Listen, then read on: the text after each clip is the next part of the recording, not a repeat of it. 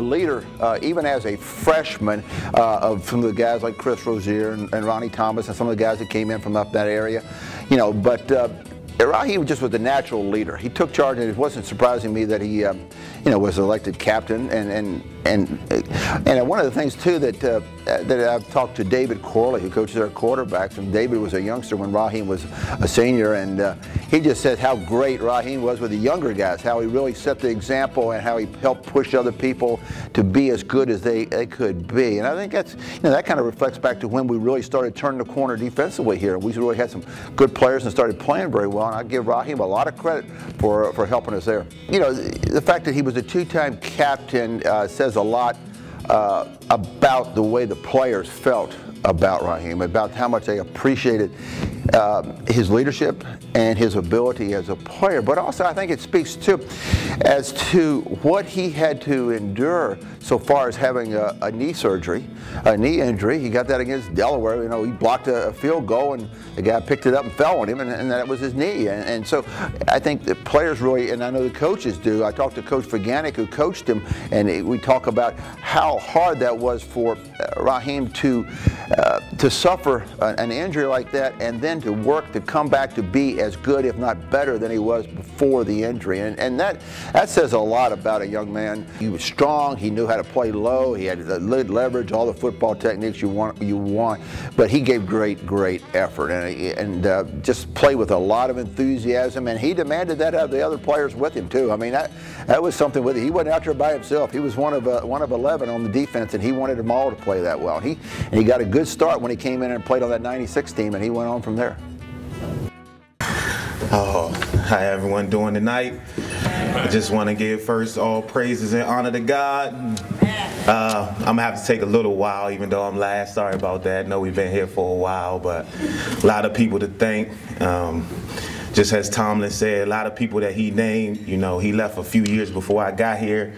So a lot of the younger guys that he mentored and so forth was there to mentor me. So it was just great. Guys like Ernest Benjamin, one of his frat brothers, Mike Beverly, they was my hosts. They took me to Ron Harrison and with Jesse Casey. It was just business partners now, and just was friends there and sat over at their house. And those guys really just led me to come to William & Mary. And when I decided to come, first thing I did when I drove back up 295 and got there was get my best friend Chris Rozier, tell him, hey man, this is where we need to go. We could do something here special. And I mean, we worked so hard. Me, Ronnie Thomas, and thanks to Ron's dad that was just there with us. I'm talking about every morning for 2 years in high school. You never seen high school kids at 15, 16 years old getting up in the summer at 5 o'clock in the morning. And I mean, we're in DC, we in the cities, no track, no field. I mean, we in the streets, in the city, in the alley. You know, Mr. Thomas come up with stuff, you know, you run over that alley hill, jump over that tree. You know, that's what we was doing at 5 in the morning in the summer in the city. And, you know, to come up here with those guys and just the Gonzaga contingency. I know, speaking of Juan Hughes, Juan was one of the guys that in high school I watched as a high school playing soccer, just was great in high school, was great in college. And just to come behind him, even though it's playing football, it's just like, you know, we following behind Juan. He's the man. And then just going from there in terms of another guy I like to thank that just took care of me. I mean, a lot of people can't say it as a freshman. I don't really recall walking to class. I don't recall staying in my dorm room. And that was Alvin Porch. I mean, he just took care of me. Just show me how to be a football player, how to be a student. He even took care of me after I wasn't a student and I graduated. I'm looking for a job. Like, I need to find a job. I didn't make it to the league. What I'm going to do? I used to stay over his house every night. That man was like an older brother to me, like an uncle, like a father. That is just everything. Yeah, just wouldn't be up here right now if it wasn't for him and his leadership. Just other guys, one in particular, I know we shared a great bond with, was Amin Ali. You know, it was one of the great things in 1998 when we both became fathers. You know, you hear a lot of people talk about single fathers, and it is very tough and how they don't do, but it was always just good to just know and just see and just be there with someone that just at the same time, after games, after home games, everybody's getting ready to go to parties, getting ready to go out.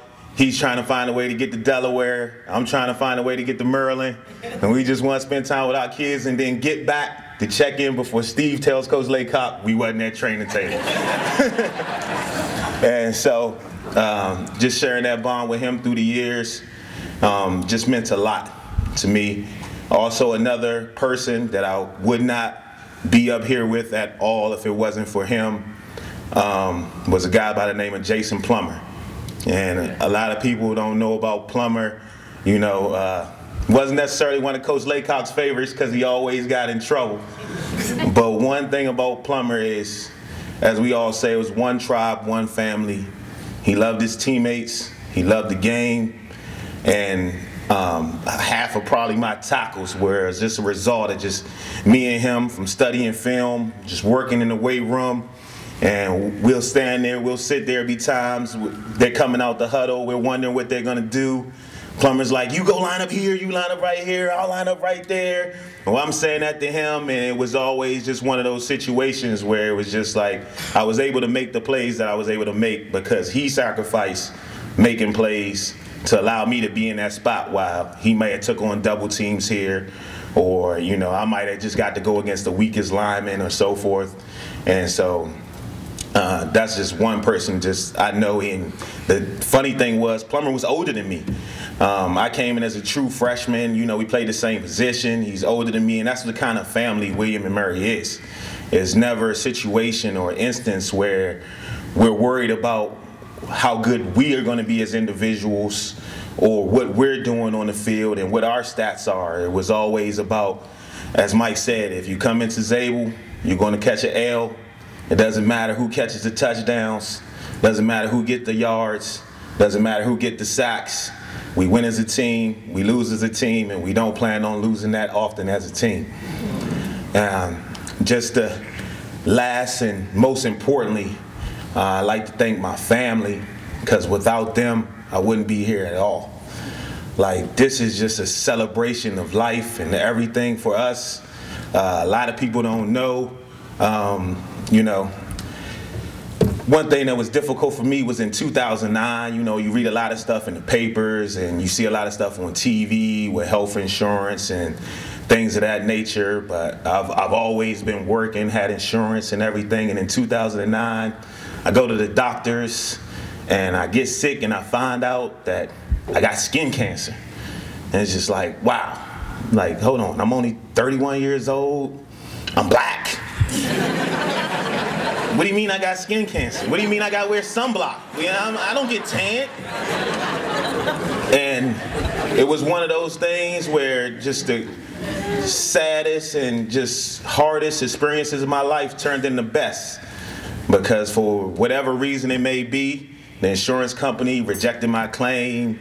When I went back to get my test results from the doctor, like just a picture or imagine you get an envelope from your doctor, test results, but they don't meet with you and go over your results and tell you, and you just open up the envelope. And my mother's been a nurse for all my life, 35 years. And all I see at the end of the test results is carcinoma. And then some long 7-syllable word in front of that.